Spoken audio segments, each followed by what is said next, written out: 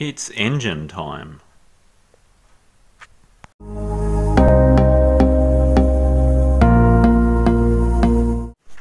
Okay, so we're going to make some progress on the motor now. Just to give you an overview of what I actually got here, the actual gearbox is from an LS Leyland Mini. So I don't know the exact date of that. I've just based that on what I've looked up on the internet based on the numbers that are on there. I don't really know what the actual internal gearage is like. The previous owner didn't actually rebuild this, the owner before him, so it's been passed on. Like, I'm the third person working on this project now. So the this type of gearbox is meant to be, I haven't done a huge amount of research, but it's meant to be 4-speed synchro. The ratios, I don't know until we have a good look at it. I'm not intending on pulling it apart. Leave it at this stage. The actual block is from a Morris 1100, and then that's just like a standard Morris block. It's not a Cooper S block. The internals have all been rebuilt on that, so there's new pistons in there, and you can see just in there they're nice and clean at the top. Just have a look at some of the features. I'll just rotate it a bit so we can see.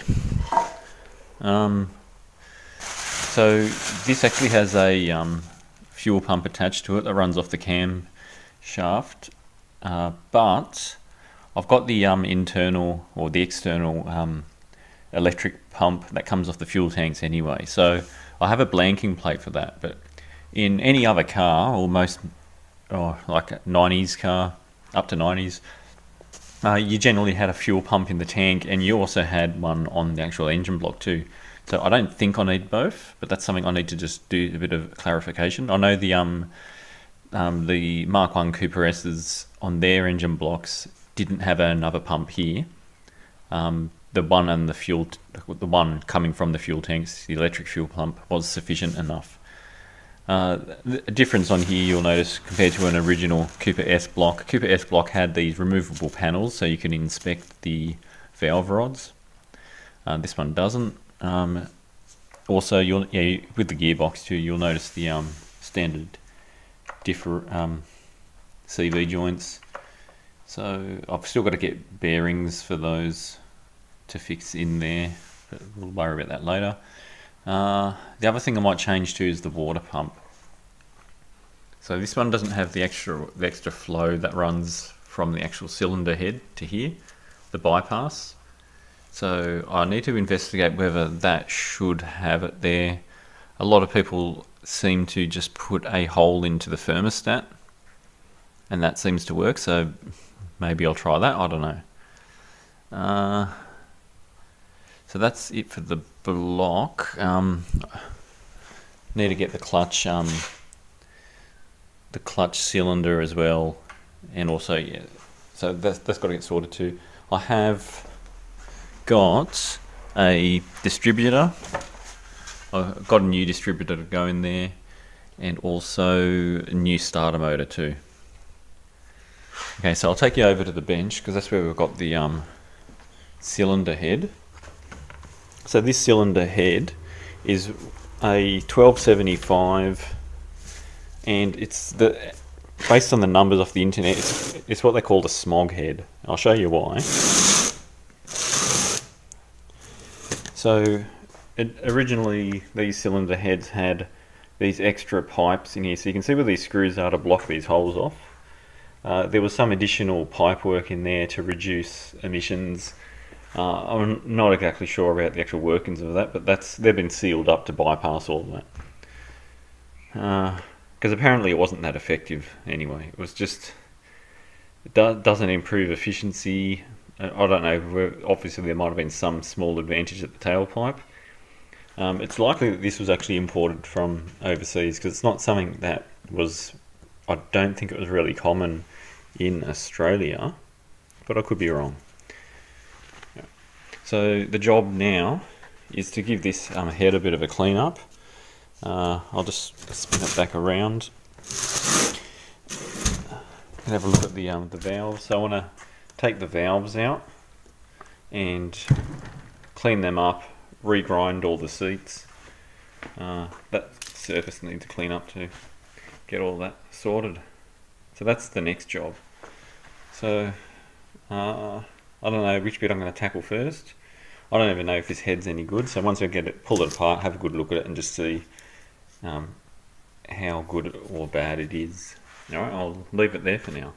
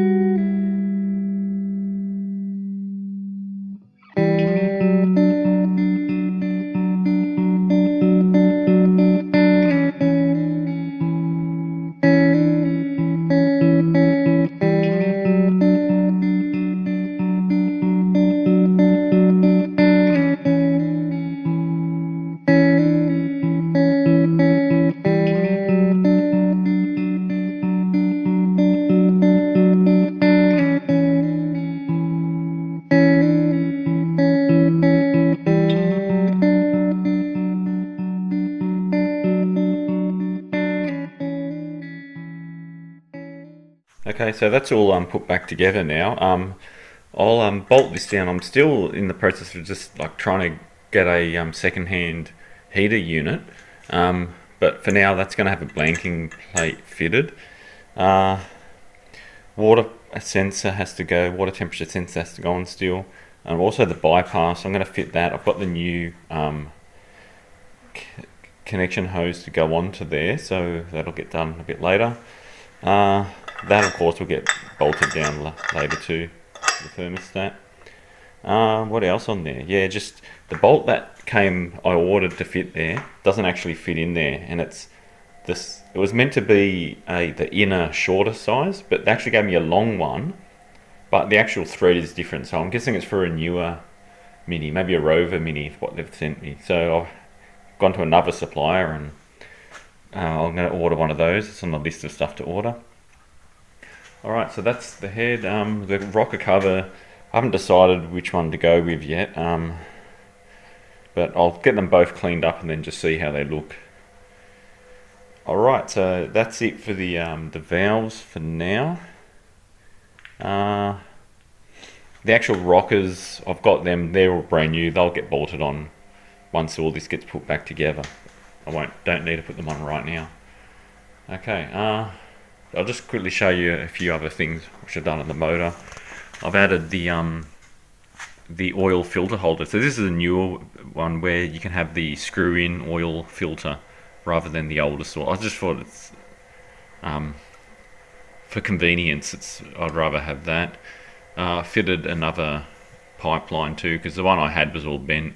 This one's second hand, so I've cleaned it up a bit and just installed that. Okay, alright, I'll leave it there. Clean those up and then we'll see how they look. So I'll leave it there. Thanks for watching my videos.